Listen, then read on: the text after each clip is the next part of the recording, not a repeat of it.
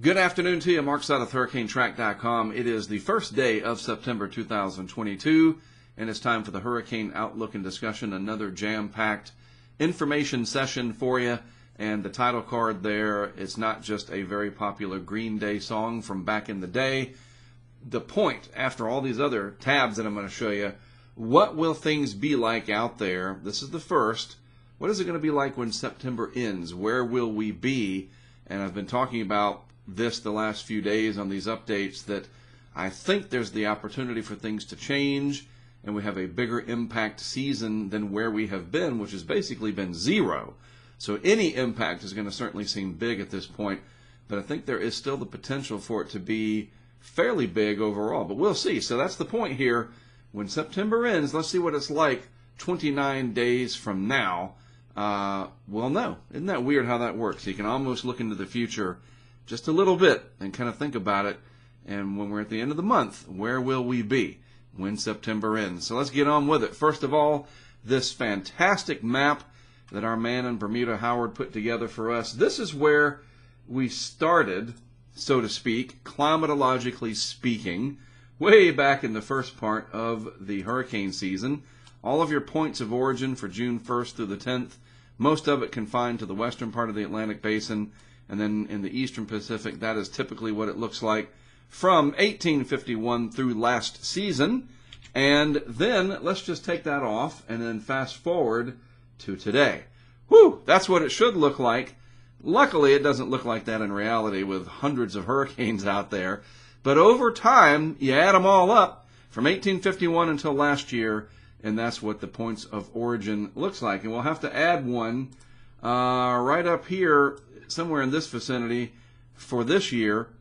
When it's all said and done, that's where Danielle is, roughly, somewhere in that circle. And we've had others in the past, just so you know.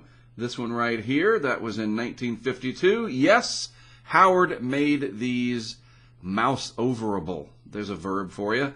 And this one was 1898. All those satellite pictures way back in 1898. Yeah, you bet. Just kidding. We didn't have that. We had ship reports, though. But yes, September typically is very busy and it is approaching the peak time.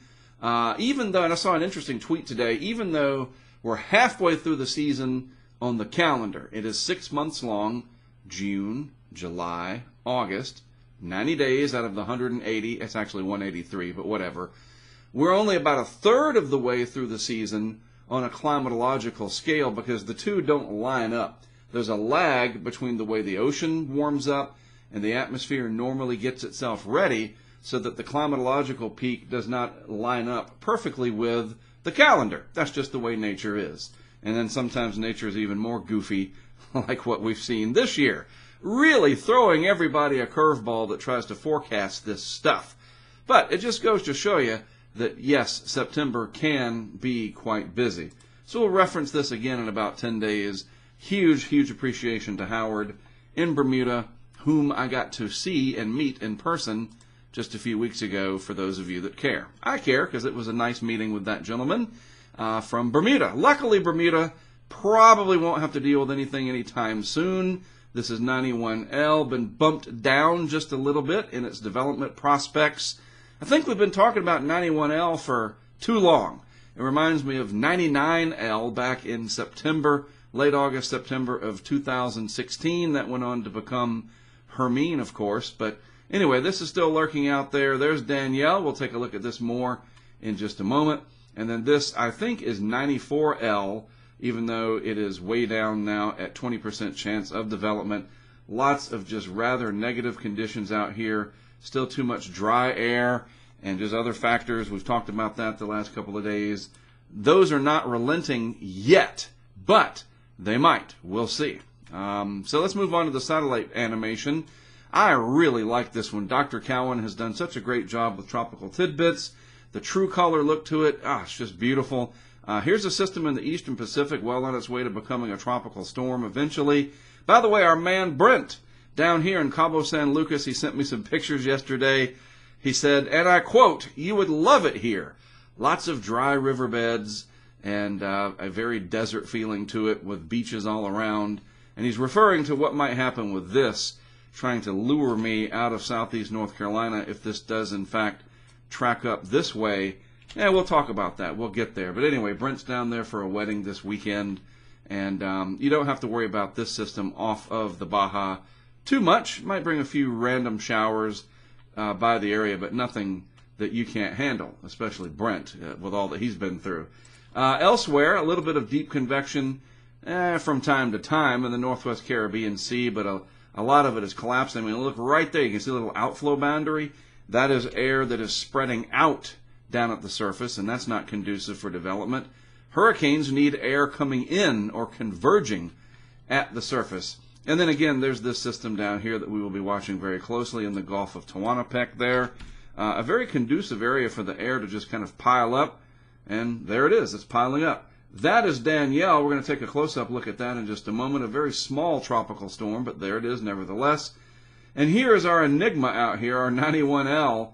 Boy, I tell you what, as I go through and I show you a tweet thread, wow, stuff is starting to get interesting again, even though we don't have anything threatening land, which is a great thing. I mean, look, I want to make this real clear. Just a small, I don't know, soapbox moment, whatever, commentary. I make my living off of tracking hurricanes. That is no secret. This is what I've done for 30 years. Various different ways that I've earned an income through awareness projects, award-winning multimedia designs, maps, documentaries that I have produced, that I have participated in, working with different media companies, big companies such as Lowe's and Sprint over the years, you name it, and lots of different ways to do it. We're in the age now where everything is basically supported through crowdfunding and through social media. All of that being said, of course I have empathy for what people go through. I live on the coast. I know how bad these things can be. And I just heard from one of our supporters, one of our patrons down in Louisiana, just after the 1-year anniversary of Ida, giving us an update over on our Discord channel. Things are still slow. People are still suffering. People are still dealing with the aftermath of hurricanes from years ago. It lingers. It really does. So I just want you to know, I get it. When we talk about these things, and there might sound like there's a little bit of excitement or eager anticipation, it's more for the mystery and the intrigue of what's going on, because we don't have computer models that tell us exactly what's going to happen 10 days out. If we had that, and it was perfect every time with track and intensity, I think it would be less exciting, so to speak. There would be the intrigue part removed, and it would just be, here's a system, here it comes, and everything would just be straight on preparedness, here we go. So just don't ever mistake any type of elevated energy and excitement as being sort of non-empathetic towards the people along the coastline. I have made a lot of good friends over the years because of people who have been impacted by hurricanes, and we're all in it together. The weather connects all of us one way or the other. So just wanted to put that out there, all right? As I talk about this, don't think that it means that I don't care, because I really do, and I think what we do here makes a big difference. All right, off the commentary part, back to where we are. Yes, I'm going to show you a string of tweets soon that really does start to shake things up. All right, let's move on. Vorticity signature, let's expand that a little bit. There's 91L down there, still a large area of energy trying to coalesce. There's the piece of energy in the Gulf of Tehuantepec, or at least south of there. And this is our developing system well to the south of the wedding party for Brent's family in Cabo. There's Danielle, and there's 94L. I believe that's what that is. I think we're up to 94 now. It's got a pretty good signature to it, but certainly a lack of deep thunderstorms preventing that from really starting to take off. All right, Danielle. Wow, look at this. Nice high-res, zoomed-in shot. Some deeper thunderstorms erupting there, wrapping around the center. Somewhat of an eye trying to develop in here. Now, look, this is not your typical southern latitude tropical storm, almost hurricane. It's going to be a hurricane, and probably a fairly intense one. The convection or the thunderstorms is a little bit more shallow. They're not quite as tall in the atmosphere. You just can't get that at the high latitudes. But the overall background state is favorable. The instability is there. The warm water temperatures underneath. It's got the really tight spiral banding going on. And some deeper thunderstorms. In fact, some of them, a little bit of bubbling action right there, a little bit more over here almost looks like some overshooting tops. But this is not the same exact look or just overall characteristic to this as you would see if it was down at, say, 24 degrees north latitude or 17 degrees north latitude.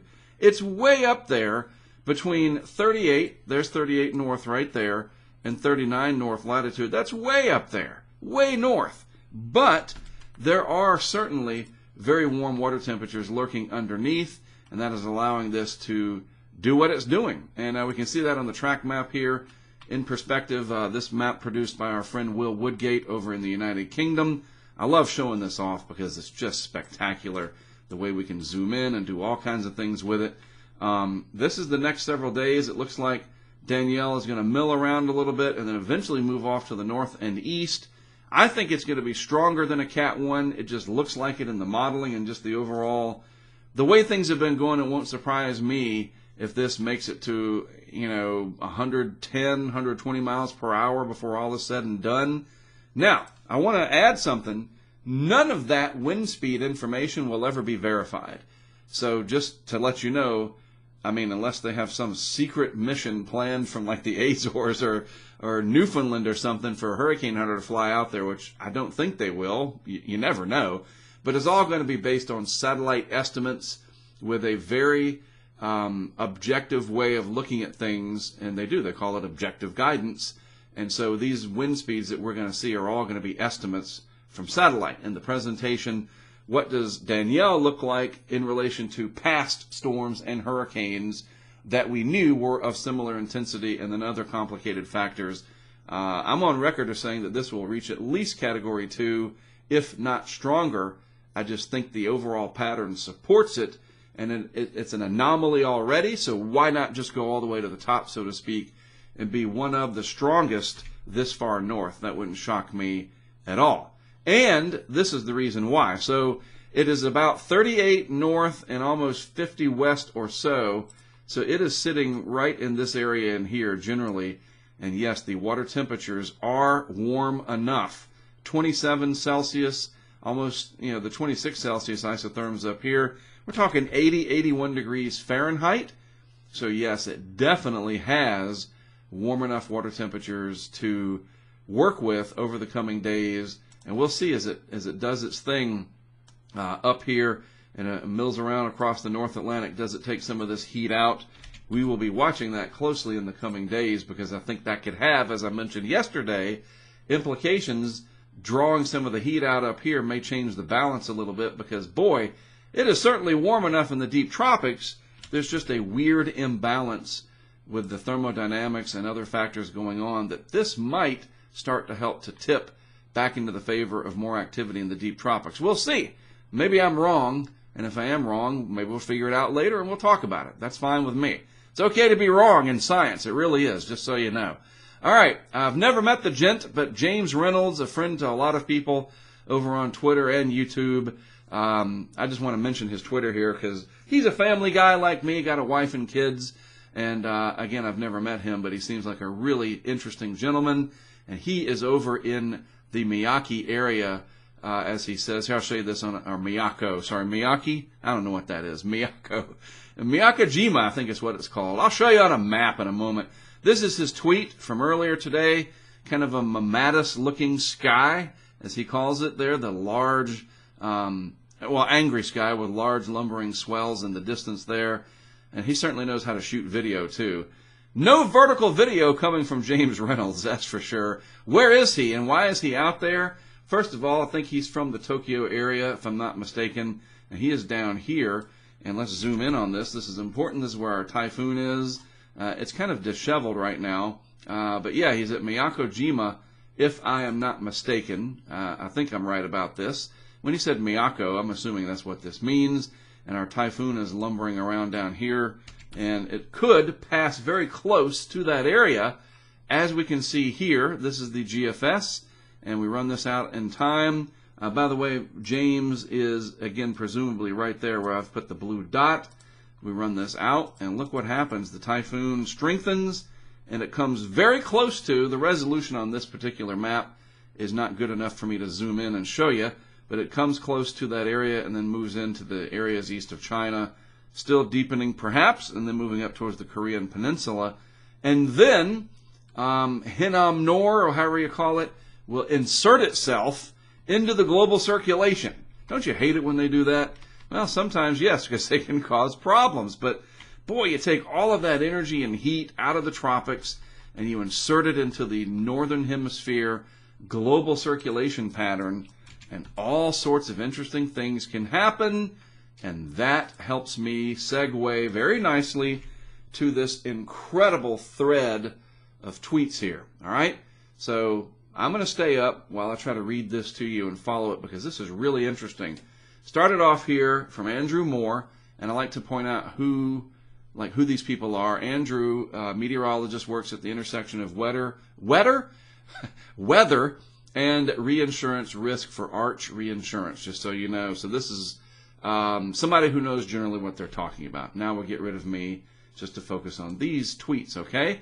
So Andrew starts out, as 91L continues to look disheveled, yes it does, with an east-west elongated weak circulation. The question of where it goes long-term is becoming a bit cloudier. Okay. That should get people's attention. If 91L starts to develop in the next 2 to 4 days or so and develops a vertically deep vortex, we call that, deepening. It's like a sailboat that puts a big old spinnaker out there so it can catch more wind versus a little sunfish, then it will almost certainly move through the weakness in the subtropical high. That's what the GFS shows. Andrew does a great job of kind of annotating that here. I will add to it, and it should go on out. If it can become thick in the atmosphere, it has to sort of blow up like one of those frogs or whatever you see them where they puff up, or a puffer fish or whatever. Same kind of thing. If this inflates itself and gets larger and beefier, it feels the steering currents in the atmosphere that would send it between these two areas of high pressure that Andrew has outlined there. So that's something to keep an eye on. But wait, as they say in marketing, there's more. And we continue with that. If it remains weak and shallow vertically, it would be steered further west by modest trade wind flow, and that is what the UK Met shows here. The picture of what happens after that becomes much more murky. Something like the UK Met model could occur with a modest low continuing towards the Bahamas. Seriously, I thought this was done, and it's not. And then it just keeps going. Or last night's Euro showed 91L continuing west on a similar track, but largely dissipating because there's just not much in the way of favorable environmental conditions around it. The cause of the dissipation on the Euro last night is a strong upper-level trough providing westerly winds, making for quite high wind shear as our system approaches the Turks and Caicos right down here. These upper-level winds that would cut across it, no good for 91L, and it would decapitate whatever's there.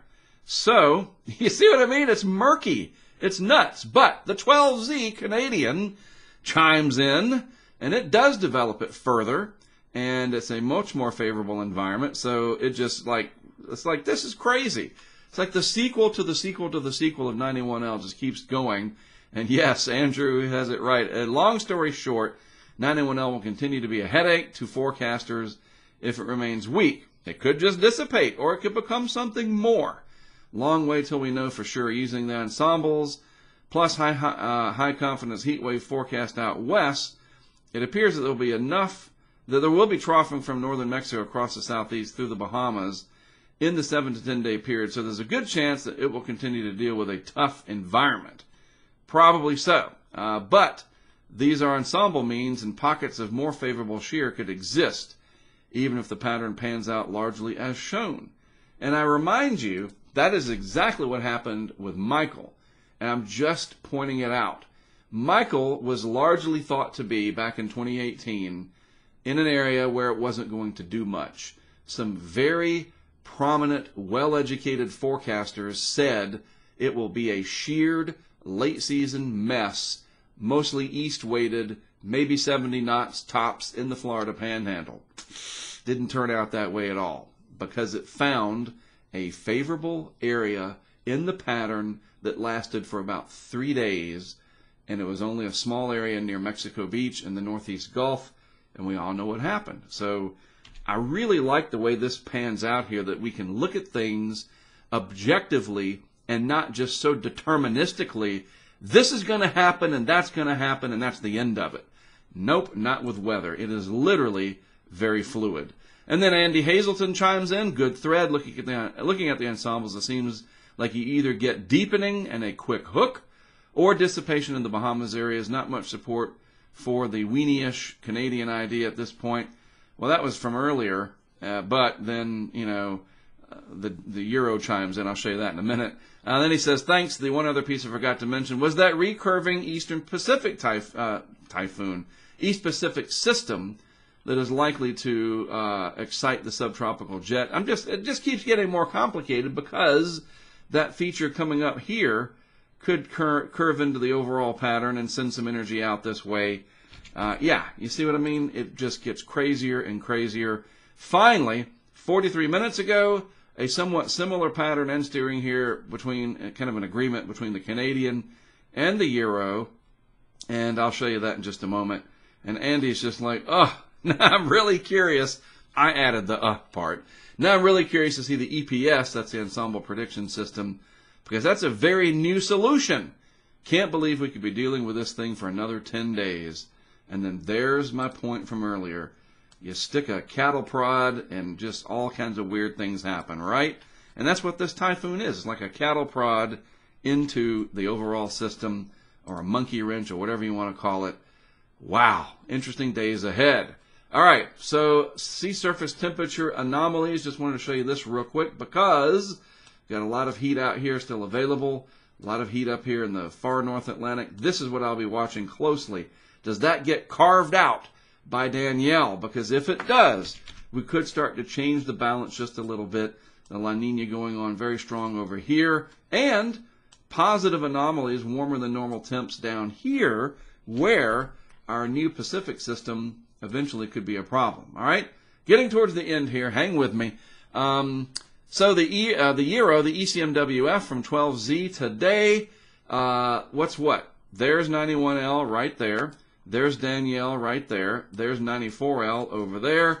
And then over here is the beginnings of what will be that Eastern Pacific system that could prove to be quite interesting over time. So let's move this out.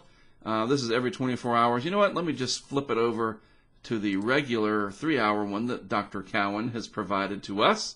It goes far enough out into time, so that'll work nicely. All right, so you remember where everything was? Hopefully you do.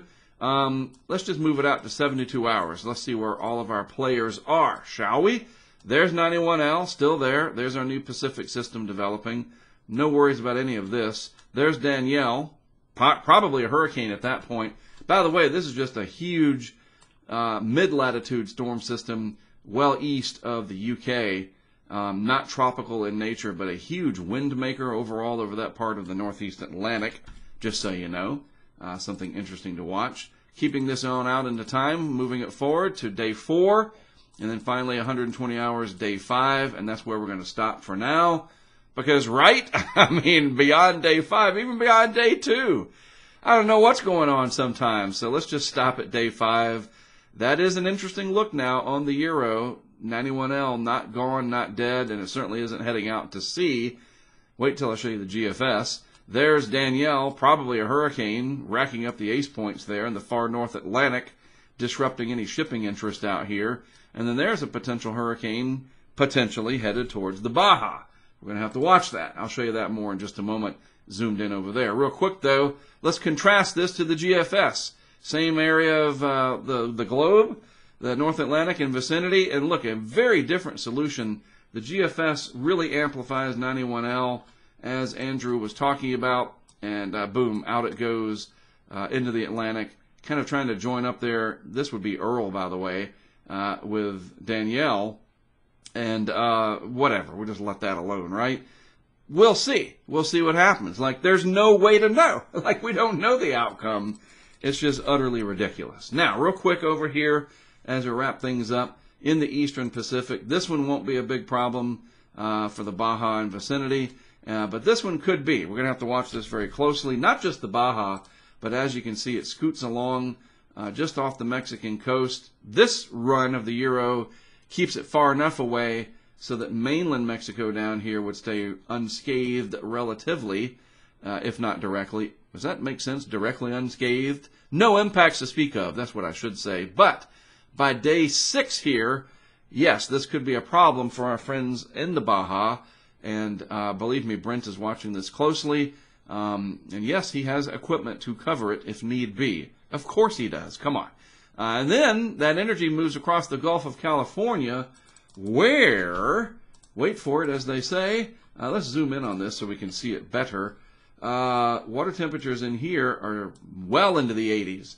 Not so much on the west side of the Baja. That's just the way the currents are down here. But this being the Gulf of California, nice and closed off and protected from that Pacific current action where water temperatures are quite cold. Not so much in the Gulf of California region. So we're going to watch this very closely. All along here, water temperatures quite warm. We could get a powerful hurricane. I mean, who knows at this point, right? But seriously, we do need to watch this potentially, not just for our friends in Cabo and vicinity, but also for potential southwest U.S. flooding and that energy getting pulled in and eventually doing something weird for what might be something lurking off the southeast coast. Wow, to say that it is all interconnected. And that brings me back to here. If this is what it's like on September 1st, just wait until September ends. When September ends, we shall see. You see how all that works out? I'm trying to bring it all in and end on an interesting note there. So, good song from Green Day, by the way. My son introduced me to Green Day, believe it or not, way back in the day. Anyway, so yes, this is how we start here. What will it be like when the month comes to a close? What will we be talking about? Wow, September was wild and crazy, or it was still very disheveled and not much happened. That's the interesting part about this. We don't know. And so we will learn together as time unfolds. All right? All right. As always, thanks for sticking with me. I do appreciate it very, very much. I'll be back tomorrow morning, of course, with the What's Up in the Tropics segment. And then you bet, another hurricane outlook and discussion tomorrow afternoon. It looks like we will have plenty to discuss. Have a great rest of your Thursday. I'm Mark Sudduth for Hurricane Track. I'll be back with you again tomorrow morning.